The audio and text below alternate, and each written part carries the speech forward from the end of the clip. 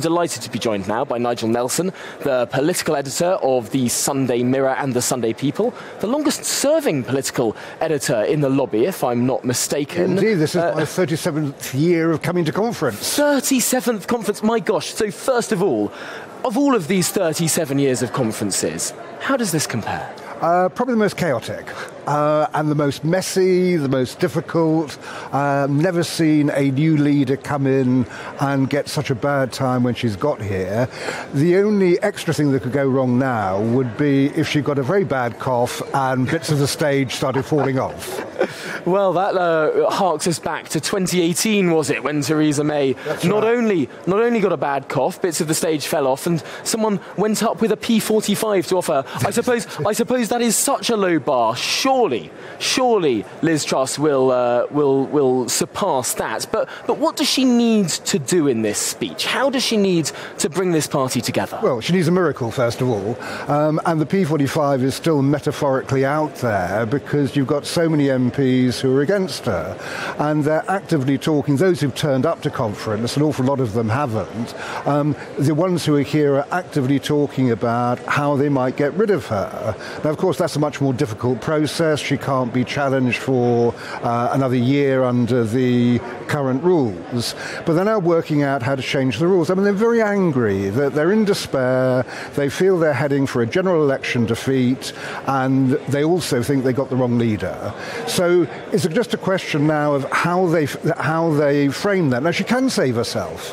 There are things she can do. She could announce today, having U-turned on the 45p, she could announce that I will uprate benefits in line with inflation. That would get rid of another rebellion because the MPs are talking about rebelling against that. They'll certainly let the mini-budget go through now, but that's the next stage. She could also make sure that the Office of Budget Responsibility report actually says something good about the Chancellor's mid-term statement, which is coming up within a couple of weeks. So all those things, there are ways out of it, but it does mean that she has to use up an awful lot of political capital to actually get there.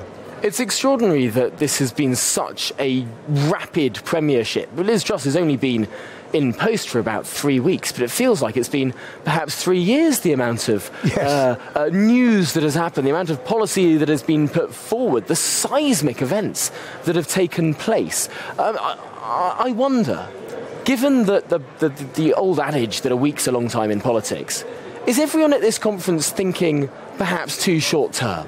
That potentially where this party is in the polls now might be a very, very different place, not only 6 months from now, but 4 times that, 2 years away from the next general election. Well, if a week's a long time in politics, then 2 years is several centuries.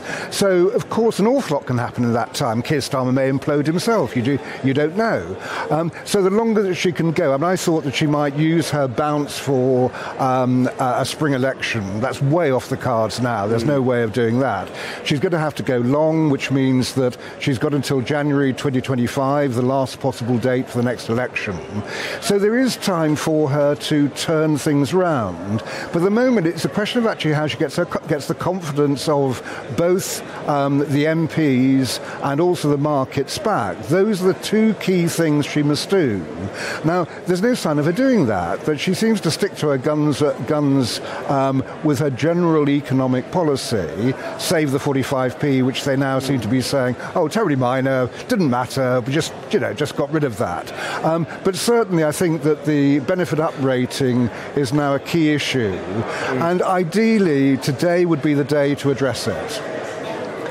It's interesting looking at what we're expecting when Parliament returns a week from now, when we're looking at perhaps 4 or 5 weeks before Christmas, where Parliament actually has time to get business done. It hasn't had much time to sit at all in the last few months.